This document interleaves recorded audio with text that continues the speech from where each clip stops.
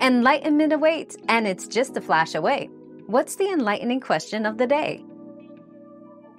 Privacy concerns and data security are the main reasons to consider stopping the use of Facebook Messenger.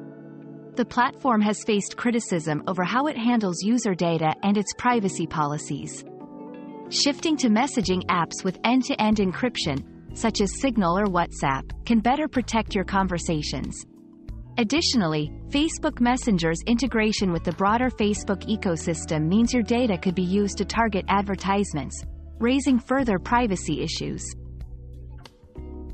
We've quenched today's curiosity, but there's always more to learn. Keep the curiosity alive by subscribing and joining us for our next adventure.